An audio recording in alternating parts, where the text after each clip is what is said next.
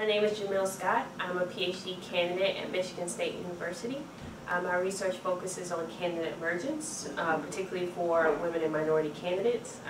It's a way to examine why women and minority candidates decide to run for office. My name is Kerem Ozan Kalkan. I'm an assistant professor at Eastern Kentucky University. My substantive research focuses on intergroup attitudes, particularly attitudes toward Muslims and attitudes of Muslims living in the US and Western democracies. What course do you teach for the summer program?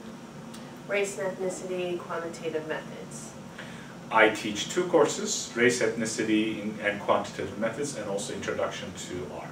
This is a little bit different from the rest of the ICPSR courses because there's a strong substantive component to this course too. So we are not just focusing on methods in these courses, but we are also focusing on substantive topics like what is prejudice, stereotype, intergroup attitudes, anti-immigration attitudes, that kind of stuff. And this is why by the end of this course, we expect the students to understand and examine substantive topics and methods that used to analyze those topics. In other words, we are trying to balance this course so that students or participants will have a good theoretical and comprehensive understanding of the literature, theoretical basis, and build empirical modeling, causal inference, measurement on top of this theoretical understanding. So those are the goals of this course. The course is formatted such that we do days where we focus on the substantive understanding of topics involving the concepts that go along with race and ethnicity.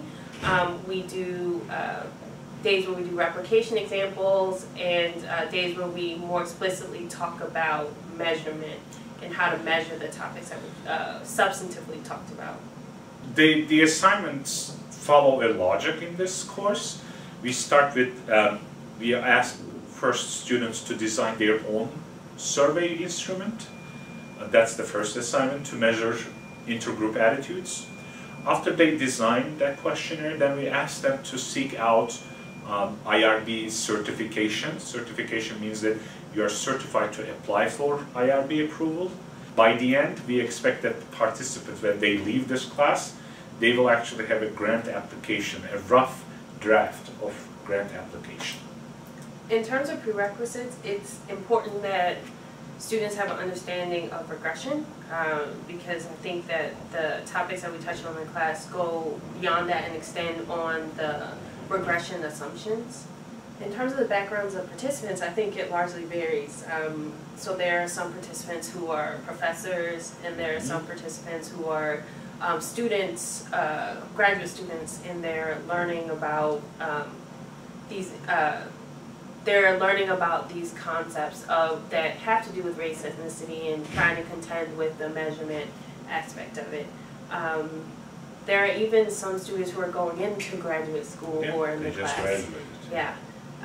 So it's a really eclectic class in that there are people bringing different perspectives in the room in terms of how they think about these concepts.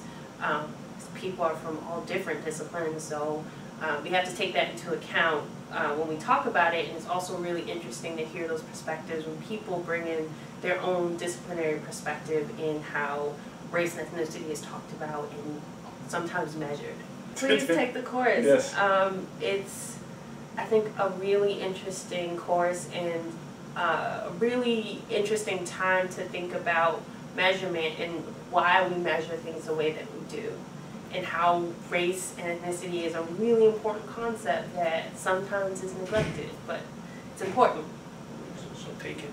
Take it.